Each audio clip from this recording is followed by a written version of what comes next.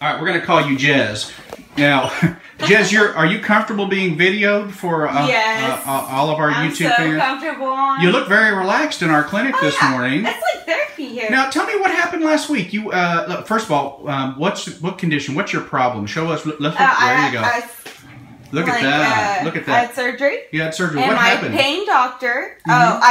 I was cutting a watermelon. You've cut and it slit right here. Uh-huh. The doctor opened me here. Yeah. I've been going for 9 months, and then going for what for 9 months? For my pain. You've been going for therapy. Yeah, therapy. And what'd you tell me about the therapists?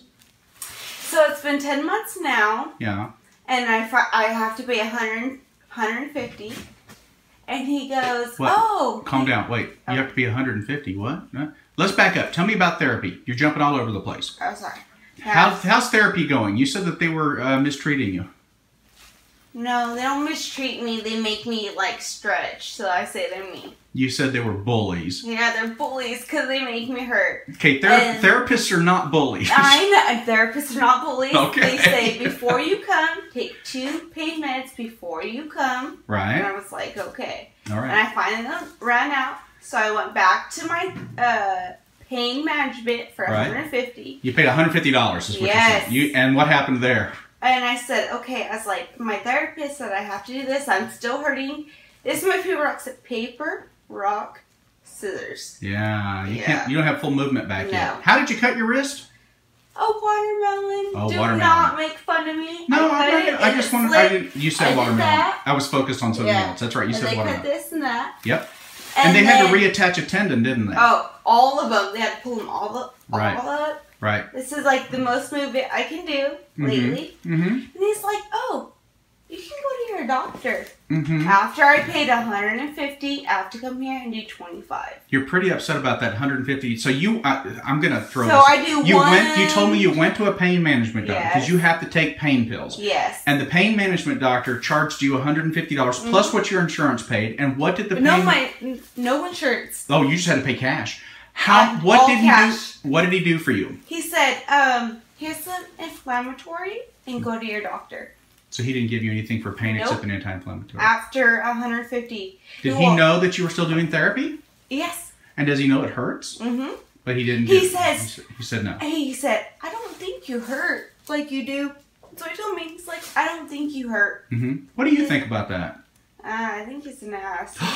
Now, wait a minute. I think he's a bully, sorry. Oh, you think he's a bully? Yeah. Now it's the doctor's bully, not the physical therapist. Yeah, just the doctor. He's like, okay. I think you're okay. He's like, I've never had surgery on anything. He's like, but I feel you're okay. I said, Are you fairly relaxed today? I mean, well, because I like you, yeah. Oh, well, you're sweet. Well, thank you. So I'm going to tell you what we're going to do for you, and all of our YouTube fans are going to want to know. I'm actually going to give you some pain medicine so that you have something to take before you go in to do your rock, paper, scissors therapy. Oh, and squeeze the ball. And squeeze the ball. And right. Stretch your hand out. Stretch your hand out. Stretch it out. Can you stretch it all the way out?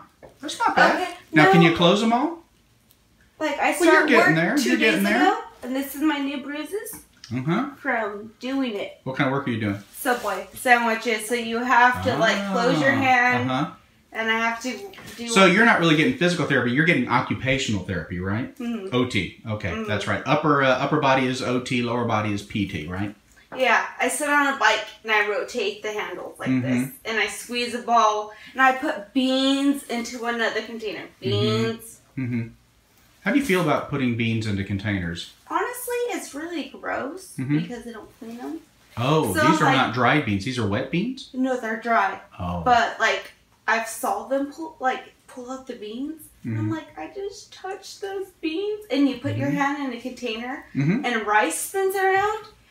But after me, a dude already did it. And then I, like, put my hand in it. And I'm like, this is really gross. Like, they don't clean their rice or beans. And I'm like, I don't want to do this. Okay. They said, like, oh, you have to. Well, Jezz, hey, thanks for sharing your story, and we hope that you continue to improve with your therapy.